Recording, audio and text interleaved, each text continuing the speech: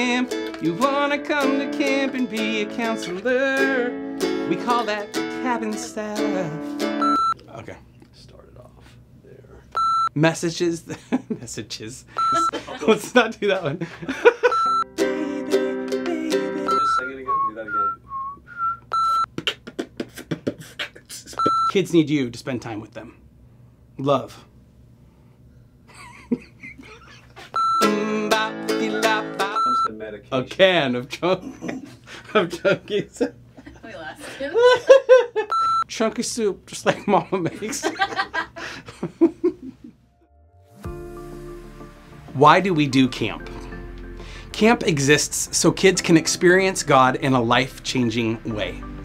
We have the opportunity to invest more time with kids at camp in 1 week than we do the rest of the year combined. Kids Camp is a high-energy environment where students can have fun with each other and their cabin staff. Our goal as cabin staff is to create a fun and loving environment for kids to experience God in a life-changing way. Above all else, remember this: camp is for the camper. Let's talk about cabin staff basics. Consider 6 things you will do to change the life of a kid this week. We want you to invest intentional time, love, words, fun, team, and spiritual awareness. This is our camp structure. Camp's built around 3 key environments: our morning chapel, cabin times, and response chapel. 1. Morning chapel is designed to be fun and interesting from beginning to end. We'll worship together, play games, and hear a message from our camp speaker. Help kids stay focused and engaged. Be proactive about preparing your kids to sit through chapel. Go to the bathroom before and help eliminate distractions. Cabin time. This is your time to pour into students in a focused small group setting. We will develop a cabin time guide to help you know what to say and expand on the speaker's big idea. But feel free to help kids process in their own way. Let your kids ask questions and use the cabin time guide as a point of reference, not necessarily as a curriculum.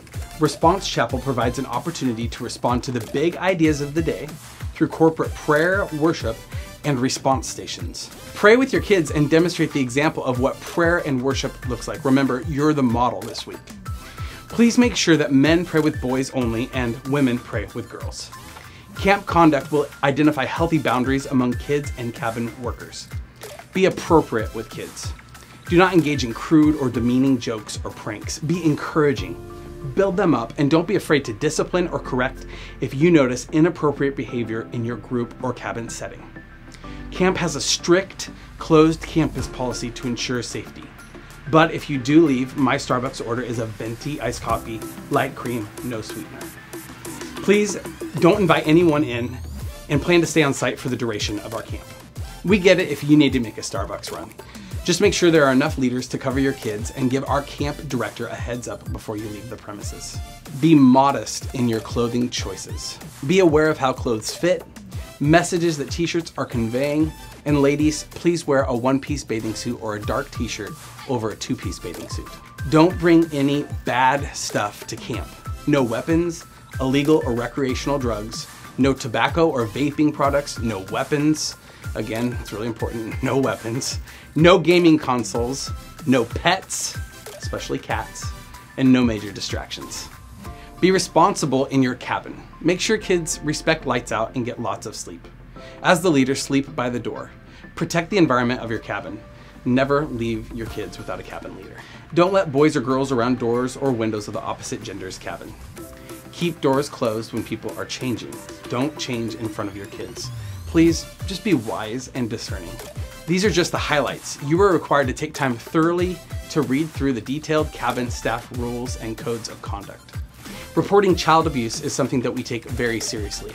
Washington state law requires the mandatory reporting of child abuse. By agreeing to serve as a cabin staff, you also agree to report any incidents of child abuse shared with you at camp. You are required to report any type of reported abuse, whether it be physical, neglect, or sexual, that has taken place at camp, either at the camp or prior to camp in a child's home setting. If a child opens up about an abusive situation, report it to the camp director immediately and complete the required incident report form. When it comes to medication or homesickness, make sure you are aware of your camper's special needs. You're in charge of knowing required medications that campers in your cabin require. All medication will be checked in with the camp nurse upon arrival at camp. Throughout the week, know your kids' medication schedule and take them to check in with the nurse or medication when needed. Don't worry, the nurse will help you by giving you paperwork with the info and will help you manage your kids. Also, be aware of any allergies in your cabin and be sure to safeguard your kids.